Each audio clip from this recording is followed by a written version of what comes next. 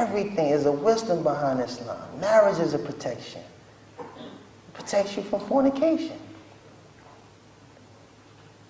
And alhamdulillah, I understand sometimes young brothers, I seen the faces like, oh boy, when I don't have $50,000, man, I'm trying to get married.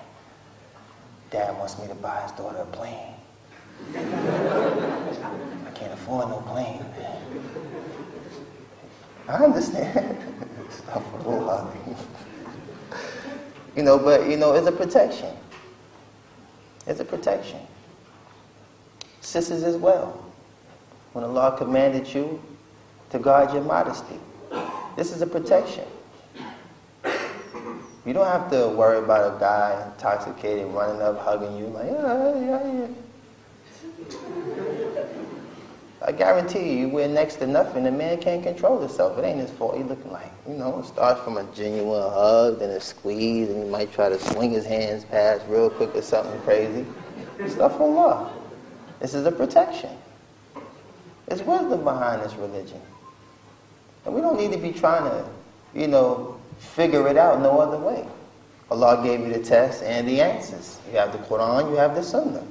That's it. If Islam was an airline, all you need what? 2 carry-on bags. Quran, Sunnah.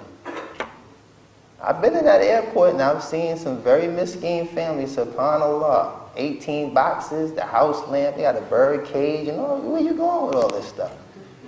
And you wonder why you're sitting in the airport for 3 days. But this flight is going to Jannah. Only thing required, 2 carry-on bags. That's it. The bird cage and them other boxes is waiting for you in your destination. Bigger boxes. Bigger cats. You can walk around with lions. You don't need kittens. This is Jannah. And then like this has to soften your heart every day to know that first and foremost, Allah subhanahu wa ta'ala, His promise is true. His promise is true. You may have good intentions, you may have great intentions, but you're deficient. I say meet me at 6, you get there at 7. Was I wrong for believing in you? No, your intentions were sincere, but was there any guarantee? La. But if Allah subhanahu wa ta'ala say be somewhere at 6,